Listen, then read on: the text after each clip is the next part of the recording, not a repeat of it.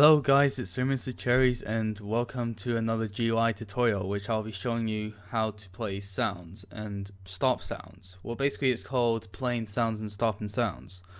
And this video was requested by Mando G, which he wanted to make a music playlist which I couldn't make, but I can make the bit where you can play and stop music, which he thought it'd be really cool, so I would do a tutorial for that. Right, you may have seen my video called how to make an intro using sounds. Like I've made an intro using sounds. It was quite good. So then I thought I'd do something like that, which he thought I could do that. Right, I don't know what I'm saying. Right, now I want the GUI to play the music, and I want to be able to start the music whilst it was playing, even though it stopped. So we'll get a GUI, and then we're gonna get a local script for that. And then the thing is, we're gonna have to use a sound object. So first we'll make our GUI. We're gonna make a music GUI. Then we'll insert a text button. Just call it music 1. Or if you want to put in more music, you can just type music 1, music 2, music 3, and all the way down. But you may have to put in the frame if you want to make a music GUI, so you can open and close it, like I showed you on my last tutorial on opening and closing.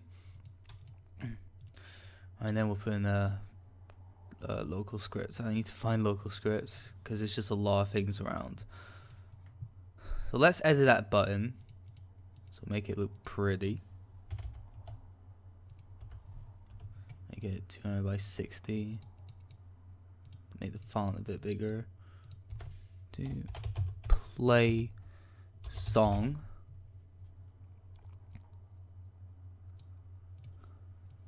Then we'll change the text to white. We're going to be changing the background of it, so don't you worry. So there we go. 0.6. There we go, just to move it down. I think that's it really. Okay, now we're going to insert a sound object. There we have it.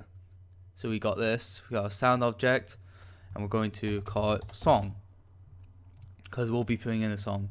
Now, if you make the script and then you try to play it, the sound is not gonna do anything because it needs a sound ID, which is right here, which is highlighted sound ID. You're gonna need to put in a sound ID. So how we're gonna do that? Well, first we'll do http://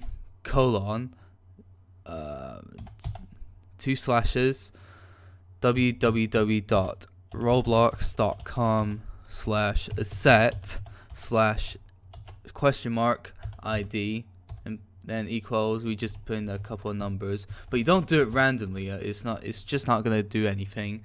So how we're going to get the sound ID with the numbers, we're going to go into our start page, which is my profile page.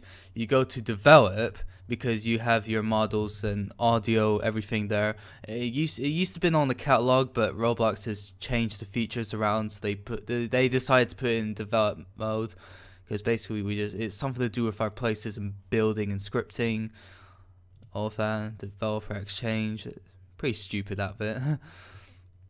Now you want to go into the library, because this is where all of these models, decals, audio, and plugins are. So we want to go into audio, and then you can choose the amount of various songs that you can find, or sound effects, or just quotes, everything. They are pretty amazing. So get 15-second dubstep. I'm not sure if he made this by himself. Right, now this ID up here upon this address bar, you don't get the whole thing, because that is just not gonna work. You don't get the whole thing. So what you want to get these numbers right beside this equals sign, this equal symbol. So you highlight these numbers, so you just click down and then you just drag it along. Oh, I just clicked again. So you hold down this left click button, and then you just drag it, until you reach the end of 1 or whatever number. So then you're going to right click it and then you copy, and then we'll go back into our place. So you click on a song and then you paste that in properties next is equal sign, and you paste it. So there you have it, you have your song. But first we need to script it. So now I have to figure out how to do this again. So we'll put that in just in case. Game.players.local player. Next we'll do that button script.parent song script.parent.parent.song. So yeah, these two parents. So this is script.parent.parent, and then you just say which one you want to get inside this model, whatever, this screen GUI. So we got song. In case you all are wondering how you put in too many parents in that, that is just to go up. So basically you're getting out of this bit, but it's like you want to just like choose something. Not sure how to describe it. And then we'll make a debounce called playing false. So it's basically based off a bool value. But if you want to use a bool value, you can do that. If you have it in that button, you do you do button.debounce, whatever it is. But if you have it as playing, then you do playing. So you can basically do that. But I just do a built-in debounce because it's just much easier. Make it less lag a bit. Right. Got an itch on my arm. Bloody hell. We'll make a function.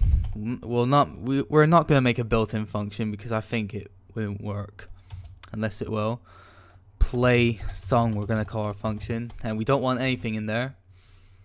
And now next we're going to do an if statement for the debounce. If playing is equal to false, then so that means the button's not pressed. Next you're going to do stuff here. So by doing stuff, we want to play the song. So how we're going to do that, we have our song as, well, the variable is song. So we do song, play. It's easy. Or if you don't have a variable and your song is in this GUI like mine is, you do script.parent.parent.song, play. Pretty easy. But for now on, we're going to use our variable to play. Just saves us more time on scripting. And then the debounce we're going to set to true because we pressed the button to play the song. And then we'll do this else if statement. If playing is equal to true, then means the button has been pressed, but we want to make it false again.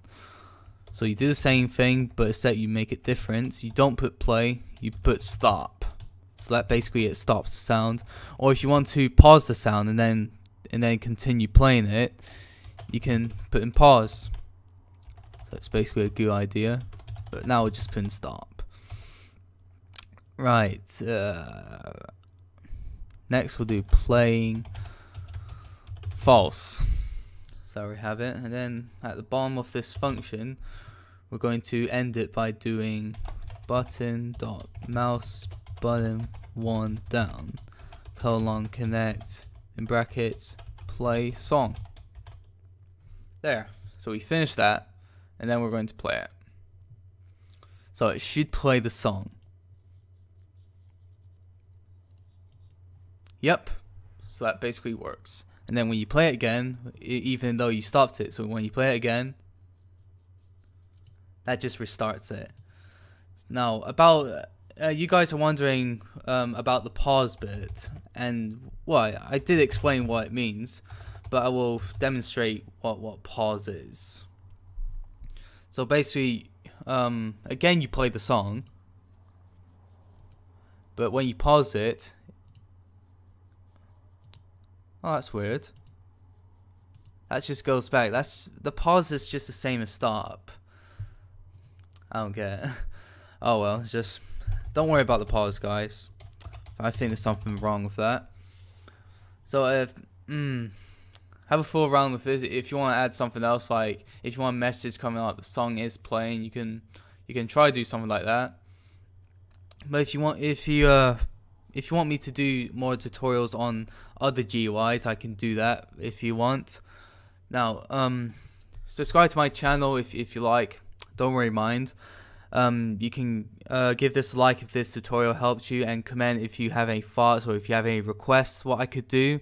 I'll maybe try and get over to that, and I may reply to your comments. Right, so thank you for watching. Sorry about my stutters, and I'll see you later.